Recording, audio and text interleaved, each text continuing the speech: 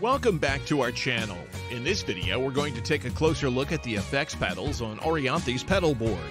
Orianthi is a phenomenal guitarist known for her incredible skills and unique tone. So without further ado, let's dive right in. First up, we have the iconic Digitech Whammy pedal. This pedal has become a staple for many guitarists, and Orianthi is no exception. With its pitch-shifting capabilities, she can create those epic, soaring sounds that have become synonymous with her style. Following the Whammy, Orianthi incorporates the Dunlop Crybaby 95Q wah pedal. This classic pedal allows her to add a touch of expressiveness to her playing.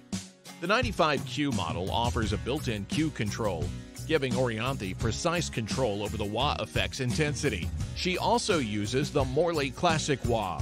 Now let's talk overdrive. Orianthi incorporates the Boss OD1X overdrive pedal into her setup. This pedal offers a wide range of smooth and natural overdrive tones. It's perfect for adding some grit and saturation to her guitar sound, whether she's playing rhythm or tearing through a blistering solo. She's also worked with Nexiplexi at NAMM 2019 to create her own signature Nexiplexi overdrive pedal. And accompanying these two overdrive pedals, we have the Boss DS1X distortion pedal.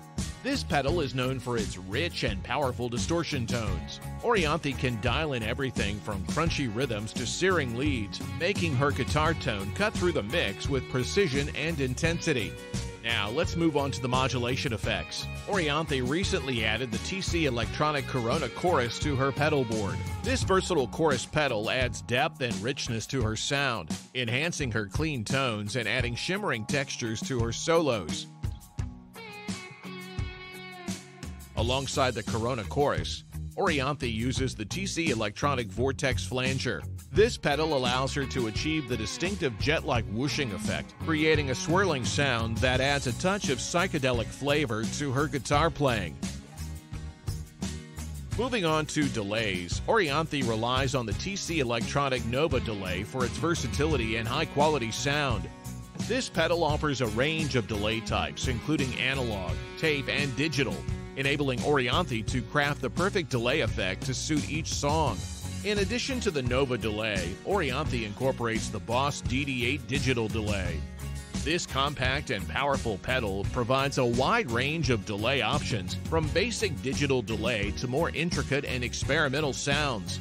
It gives her even more creative control over her delay effects.